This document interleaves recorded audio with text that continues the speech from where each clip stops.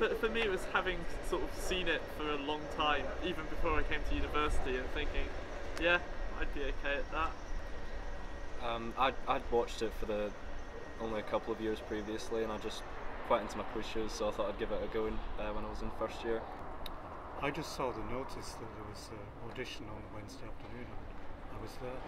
What was it like meeting Jeremy Paxman for the first time? It was a bit bizarre. He seemed he was quite nice to our team actually. I think I only remember being told off a little bit once. Had a beer with him. Got his autograph. I recited a Shakespearean sonnet to him. Shall I compare thee to a summer's day, Jeremy? It was first round flirtation. I think some of the teams take it very seriously and others don't. We took it seriously in the sense that we had practices and things, and lots of the teams do that. You can tell some of the teams sort of treat it all as a bit of fun, and others kind of really want to slaughter the opposition. I think we gelled quite well as a team. When things were getting a bit problematic, one of us would step up to the plate, as they say in France. My main weakness is definitely literature, but I don't think that matters too much with the rest of the team. So you turn up in the studio, get your makeup put on. Yeah. Next to Jeremy Kyle. We saw some interesting things in the corridors from the Jeremy Kyle show. Blokes with full-on head tattoos. Wishing as well though. Why do you guys think Manchester tends to do quite well at Uni Challenge? Could it be something to do with the 40,000 students each year? I think it's big student population. I think we have a really good selection process, which is organised by the librarian Stephen, and he does well with keeping the team together and building up a team that complements each other subject-wise. I think maybe as well, sort of red brick universities in general, you get a lot of very intelligent people, but people who are maybe from a much wider range of social backgrounds and have a wider range of interests maybe than some of the Oxbridge. Have you guys been recognised in the street or around campus much since it started airing? I am on a regular basis. I've had sort of this weekend, a man gave me the thumbs up outside Brixton Tube Station.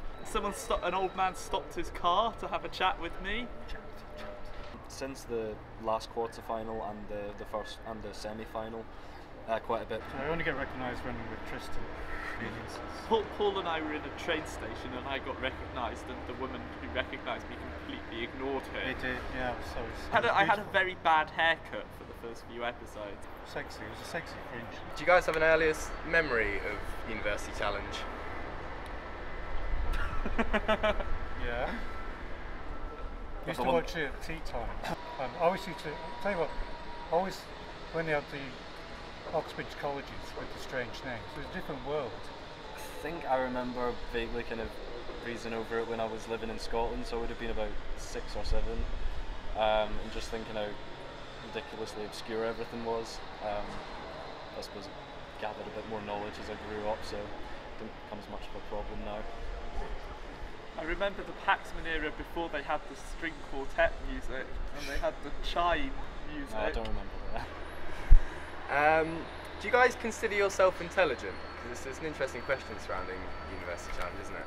Yeah, but I also consider myself arrogant. No. Strike that. Finish halfway through the way. I don't particularly consider myself intelligent. I think I'm okay at kind of holding useless trivia, which came in handy with the show, but in terms of, you know, what people would usually class as intelligent, I wouldn't say that I'm intelligent. I would, yeah. Excellent. Somebody's sticking to their guns. No, I would. I'm sticking to my guns, that's true. I'd consider myself intelligent, yeah. Why not?